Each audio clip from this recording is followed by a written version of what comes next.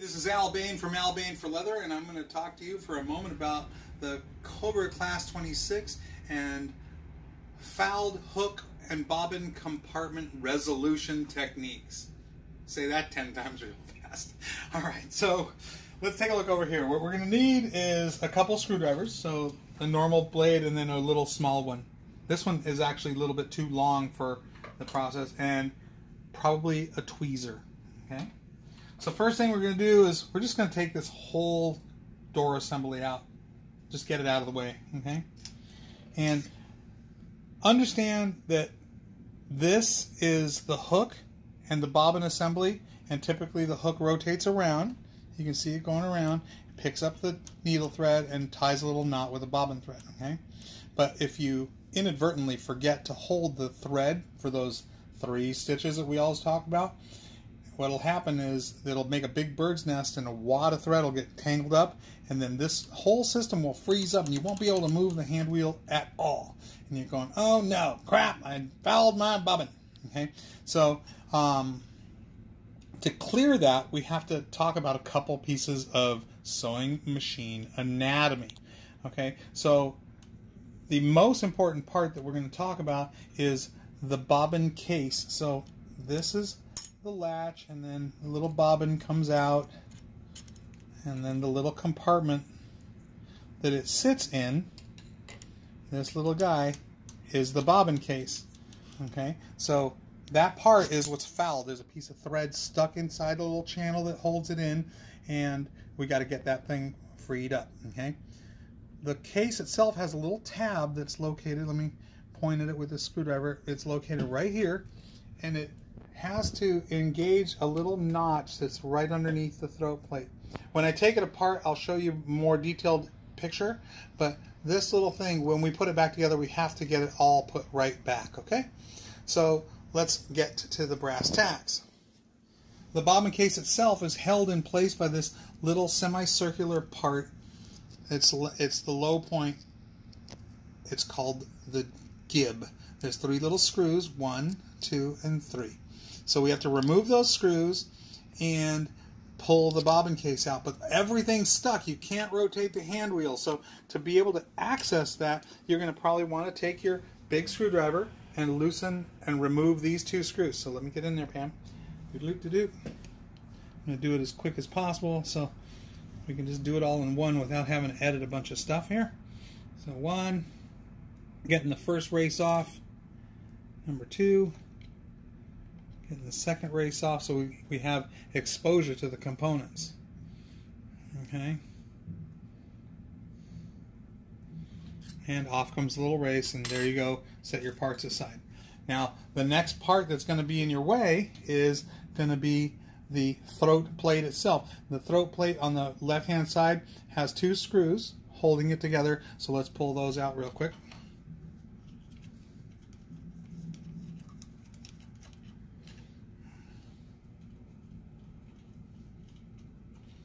I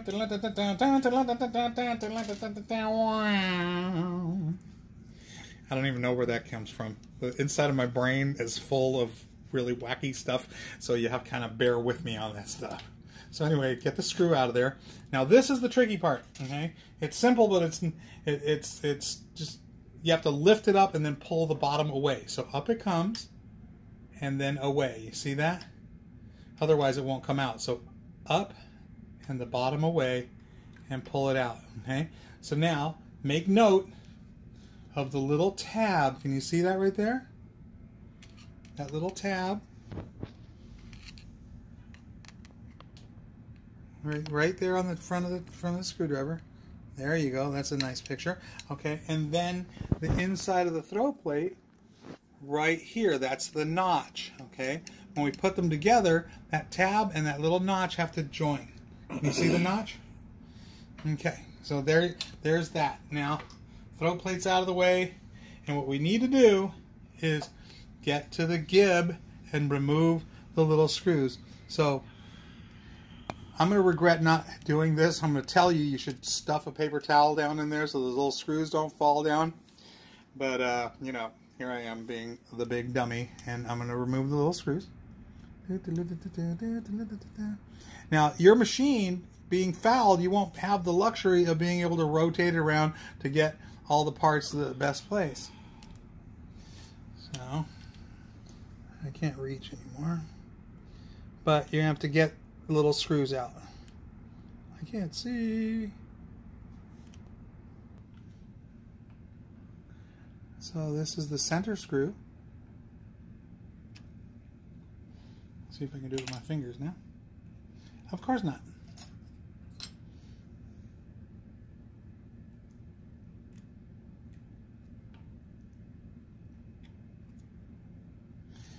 The magic of magnetism. And then the last one. This is not the best screwdriver in the world, but we make do with what we have.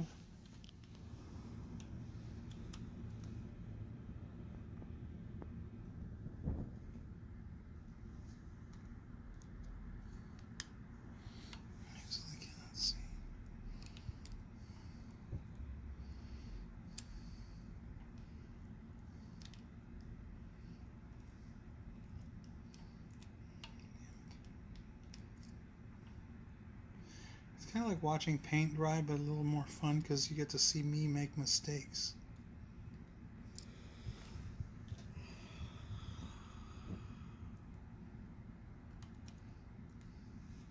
Getting pretty fancy with your little focus button, huh? Pam's all helpful over here, smiling without making noise. Say hi, Pam. Come on, say hi. All my friends want to hear your voice. No, they don't. Yeah, they do. Say hi to Bruce Brandt. He's going to be watching this soon. And our buddy Steve Terrian. Steve always says hi whenever we're talking on the phone. Okay, I'm going to get the screw there. It's out. Okay, now we need to get the gib out of there. Okay, so your machine might be all fouled up with thread all around this stuff, so you're going to get an X-Acto or whatever. But here, slide it over and away. Hopefully it doesn't fall inside the throat. And there, that's the gib. Okay, so one little anatomical point you want to look at is this little hole right here.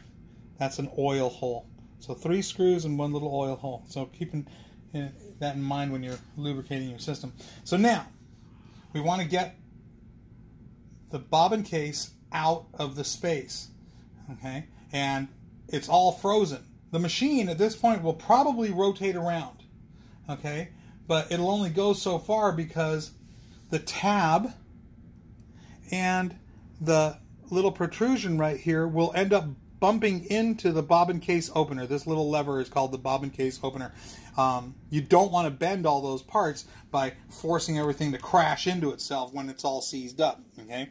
So what you're going to do is you're going to take something like a popsicle stick or a pencil, something soft. You don't want to abuse the metal parts with tools, right? So you want to use something soft to get in there. So I'm going to use this carpenter's pencil, okay? I'm going to reach in there and I'm going to tap on the surface, tap, tap, tap, and break the pencil, but force the case to move around, okay? You only get this little quarter revolution. Okay, but tap it very gently so you can move it, move it, move it, and what's eventually going to happen is it's going to pulverize the piece of thread that's jammed in there. Okay, then once you get it to moving where you can get your fingers on it, open the little lever.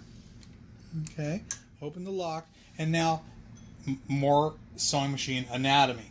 Okay, so this piece of the hook assembly, this little part here, and then this little protrusion where the thread comes out, in about this position is the sweet spot where the bobbin case will come out of its cradle. At any other point in the revolution, the bobbin case won't come out.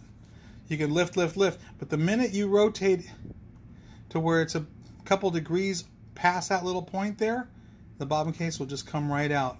Okay, so take the case out, clean it off with a paper towel, get that thread that's inside the hook compartment, get that all out of there, cleaned up, and you should be good to go. So now that you have it apart, put a little drop of oil on that race surface right there.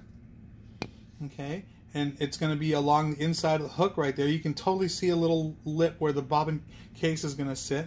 And then here's that same surface that's going to sit on the other side right here.